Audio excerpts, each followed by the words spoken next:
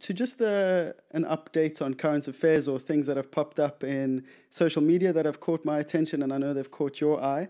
And the first is super controversial just because of the word that it's been lumped in with, and that, of course, is Karen the new N-word for white ladies? Chat to me about that. Eh? I mean, what's going on here? The thing is, it's almost so inconceivable that I don't know how we're talking about it. But from what I read is that the claim is that this journalist made is that it's ageist, it's sexist, and it's somehow classist. How? Well, I mean, it's a pretty good question, but no, I think it's, and I spoke about it briefly on the last podcast. We're in this age of extreme sensitivity where you can't call someone a Karen, and it's a bit like the debates we've had of can black people be racist, and how it's unpacking a position of power, and because it's not from a position of power, it can't be racist. It's almost the same as when you call a middle-aged, privileged white woman Karen. It's not from a position of power. She's got the power. That's why she's speaking to the manager. And that's why she's got such a terrible haircut. But what can you do? It's this new age we live in. Yeah, and I mean, I think for me, even on the side of the left, I've always worried about, Operation Olympics.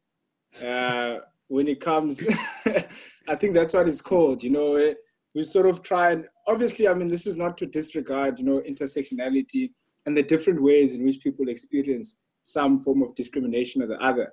But I guess we must be careful because we can run into the risk of now trying to have different hierarchies and standards of, now I'm black woman, I'm white woman and disabled, I'm this. And, and it just becomes too much and really makes the real fight lose its essence. And we almost trivialize the struggles and experiences that people are having like on a daily basis.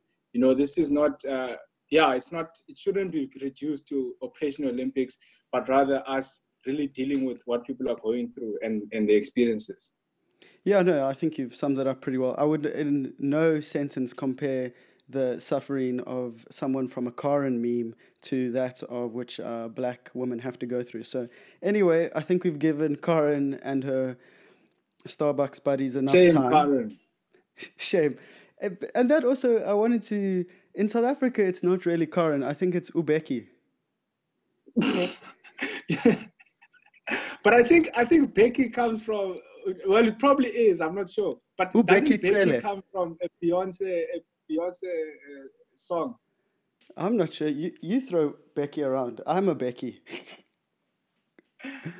But anyway, let's press on, and which leads me to the next point, and it's also something that's been all over the news, all over social media, divides debate, and that is when obviously COVID's had its effect that it has had, and communities are ravished, underprivileged communities suffering particularly, and then you've got all these people who go into either townships or rural areas, and they do amazing deeds, and they're providing food and services. But then the discussion that I've observed online is that the whole process is marred by the fact that these people are now photographing or videoing the experience. What's your take on that? Yeah, I mean, I think it's been an issue really even before COVID or the coronavirus pandemic.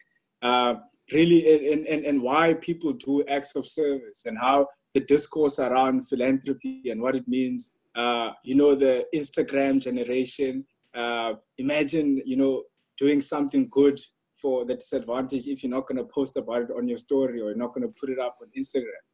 It's almost unimaginable these days. So it really calls into question the intentions behind all these acts of kindness. And I mean, it's not everyone, right? Because I think there is an added benefit in terms of trying to encourage and trying to create some form of social awareness with respect to getting buy-in. So I guess when people see that there are people who are doing and are trying to have an impact in society, that can create some social and community consciousness within South Africa to motivate people into doing it. But I think it does run the risk, again, of it being a competition of likes and photos more than dealing with the problem itself. And then I think lastly, it fails to look at issues structurally. You know, the whole idea of philanthropy, the whole idea of food parcels, yes, they're great, but I think we cannot look at them as an end in and of themselves. But I think what the sort of Instagram and Twitter and Facebook sort of taking pictures generation is, they make that act an end in and of itself, as opposed to a means to an end. So it's like you carry on with your life the whole week, and then you post a nice picture on Saturday about, you know, social outreach, and you've ticked your box for, you know, feel goodism or philanthropy for the month or even the year.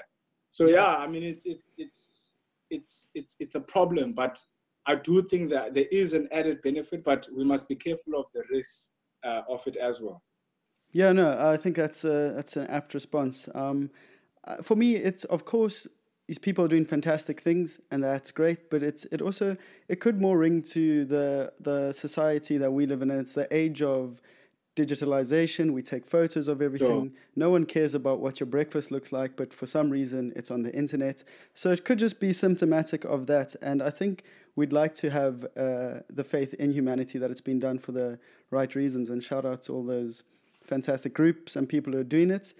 And I find also the ones who like bring up these, oh, well, you know, they're taking photos, are also people who are probably not involved in community service themselves. But anyway, that's neither here nor there. Yeah. Moving on to something that I know has just positively titillated your human spirit, and you've been blasting it all over Facebook and Instagram. And before I get into that, I love the way you disseminate information. You hit up the WhatsApp story, which I don't know who uses that. Then you go onto Instagram, and then you come across for Facebook with a little dessert treating us. So, but of course, you've got the you've got a dish for different constituencies. You're playing a lot of constituencies these days, but the Cuban doctors, I know you want to chat about them and the 200 that have made their way to South African shores. Yeah, I thought that was amazing. Even symbolically, you know, obviously we know that Cuba has a relationship, particularly with liberation movements, not only in South Africa, but Africa as a whole. So I thought just symbolically for me, that site, you know, there was a video going around of Commandant Fidel sort of giving a speech and saying that the legacy that he hopes to leave behind is not that of sending nukes around the world or investing in chemical weapons or investing in arms, but rather investing in sort of public health and ensuring that he can contribute to scientists, to doctors, to specialists, and that becomes his legacy. And I think really he would be a very, very, very happy man currently, because as you would know, Cuba is not only sending doctors to South Africa, but they're sending doctors to other parts of the world. And quite surprisingly as well, I must just verify, but I think they've even said that they're open to the idea to send doctors to the States, which of course is quite shocking, understanding the political dynamics between Cuba and the States, issues of sanctions and all that. But I think just to see a human face under these times, for any young socialist and communist, I think yesterday was a moment for the books. Yeah, for sure. But would you say that you'd be able to reduce this to communism versus capitalism? Where'd you weigh in on that? Look, perhaps of course it's a small symbolic gesture, but I think what a conversation that it could spark would be to say that what is the philosophy behind sort of socialism or communism, and the philosophy behind capitalism, and then we try and then interrogate what has been the impact, or rather what are the spillover effects of sort of crude capitalist accumulation in the world, and what are the spillover effects of countries that have dedicated themselves to sort of socialist projects. And I think the Cuban doctors sort of coming into South Africa last night at midnight speaks to that, to say that what has been the attitude of communist and socialist nations when it comes to the relationship that they share with the third world, and what has been the attitude of capitalist global forces in the relationship that they have with the third world. So I think it would be an important conversation to have from that lens, rather than a sort of boxing match between communism and capitalism. Yeah, for sure. Because I mean, at the end of the day, it's not a movement that is going to come without a paycheck, etc., etc. And I'm not saying that should vilify what the Cuban government have done. It's obviously amazing, and any support will be